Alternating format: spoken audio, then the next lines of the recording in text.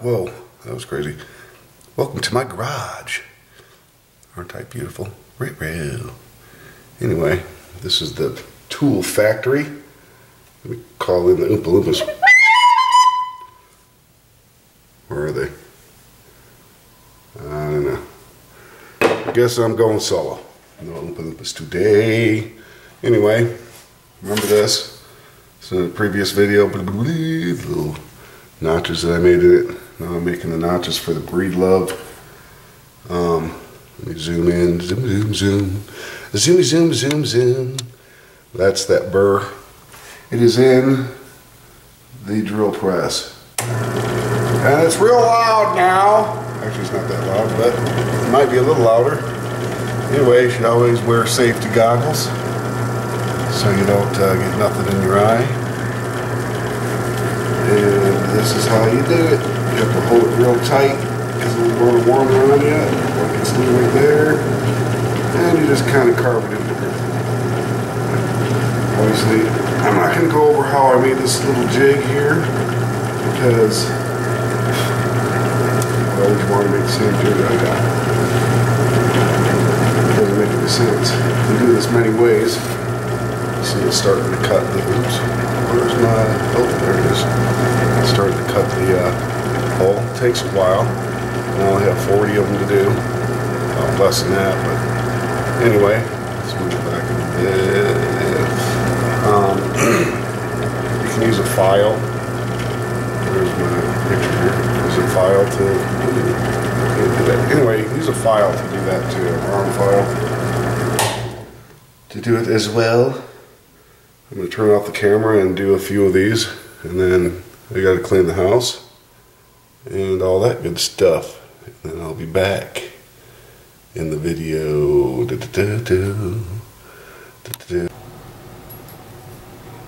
Okay, I have completed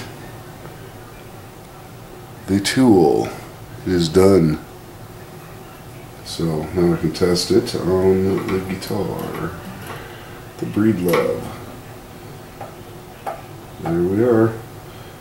It's like all the fret bars are in the slots, all snug.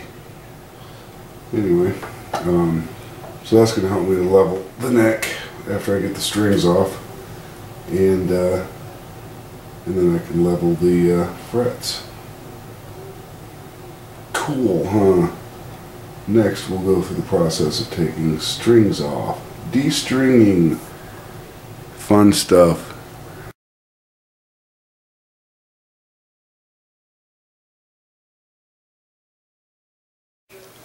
Hello.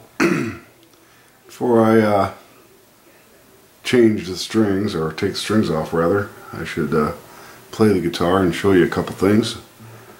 Here's a G chord.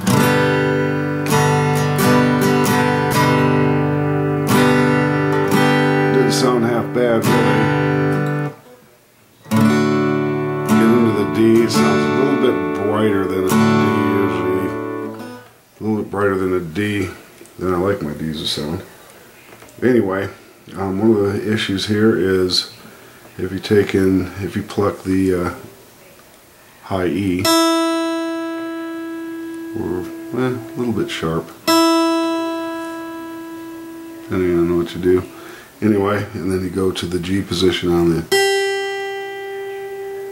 E string, and we're going sharp. Now I'm not pressing any harder than I need to,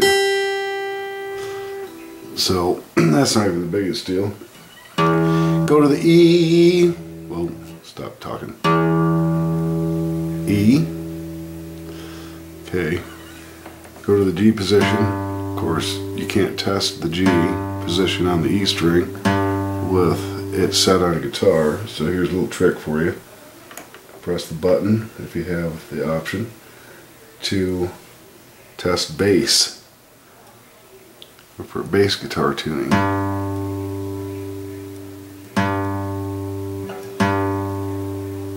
Believe me, that is truly where it's at. Way sharp.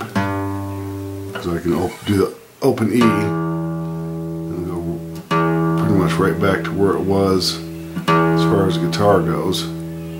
Dang it. There we go. A little flat.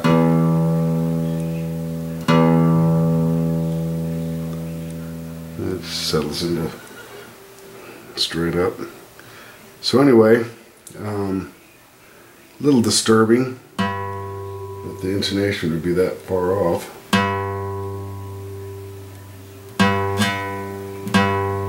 And that is intonation. This is the octave of the E. Put it back on guitar for octave of the E.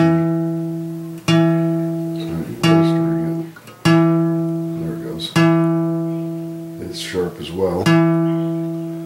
So that's one of the reasons I want to fix the frets on this, and I also want to set the action as soon as it gets on blurry at the nut, because this seems awfully high at the nut. Of course, we'll put some nut juice on it, clean it all up, but I figured I better pull that out, oops, and play the guitar so that we could have. What is that that's in the picture right now? That's the guitar. Zoom out. I was like, wow, what the hell is that? Anyway, so next we'll be taking the strings off, but I'm going to Costco first.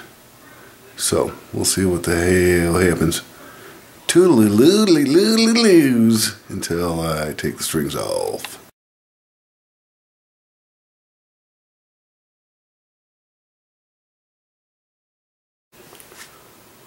Okie dokie. It is string removal time. I've went ahead and removed all the strings except for one, so I can show how I remove strings on this particular guitar. And I've never removed strings on this kind of guitar before. This Breedlove. And the reason I'm illustrating this is because when it comes to working on guitars, it's best to use your best common sense. And me, at this point, with this one, my common sense tells me to do it thusly. Always, of course, lower the string tension way down. I don't know what note that is. Anyway, and then for this particular unit, what I want to do, because the strings come through the back of the bridge, up over the saddle, and on down the line, I want to cut this as close to this edge as I possibly can, so I'm not pulling the string out and taking a chance on gouging the dealio over there. So I make sure I hold the snippers nice and tight, cut it, and I take this part of the string, I unwrap it. I know you can't see it right now, but that's okay. Just unwrap the wounds.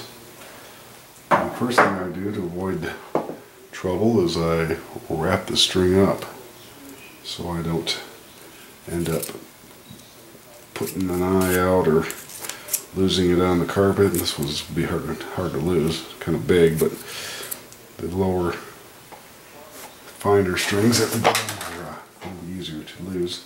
So then I work this gizmo out of there. Make sure I'm holding on to the tip, and then I pull it completely out. Damage free. Anyway, so that's that part. Important when you have this, because I don't think I've ever really seen or paid much attention to any other guitar that has, acoustic anyway, that has the pull-through bridge as opposed to the pegs that go on the bridge to hold the string in. I actually like this idea much better.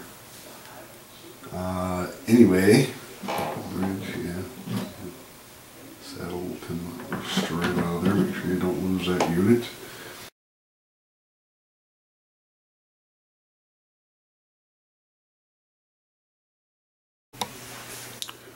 Hello, here it is. Remember the tool we made? There it is, showing the, kind of hard to see, just a little tiny bit of relief left in it with all the string tension off. Relief is the bowing this way So I'm going to try to take that out with this wrench. In this particular guitar, the hole is in here, and to take relief out, you tighten it. Typically, I'm not going to tell you which way to turn on your guitar because I don't know your guitar.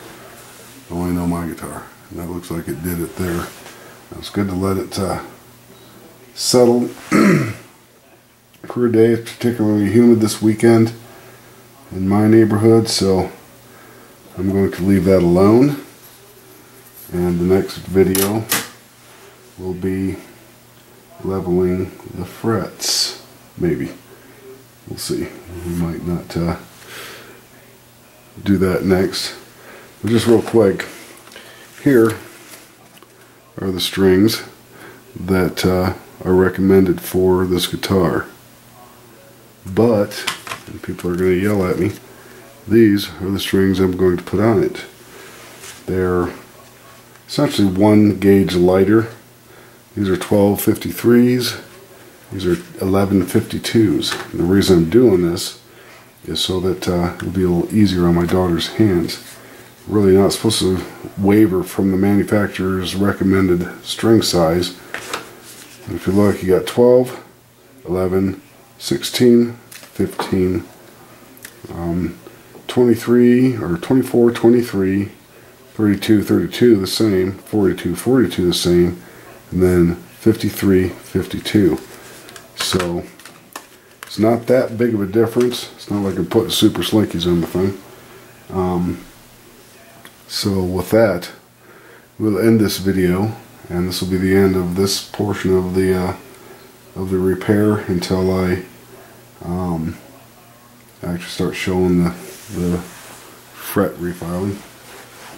And I'll explain this unit right here, the homemade tool, homemade fret file. It's kind of a ominous looking contraption, but I had to do it. Anyway, take care for now. See you later.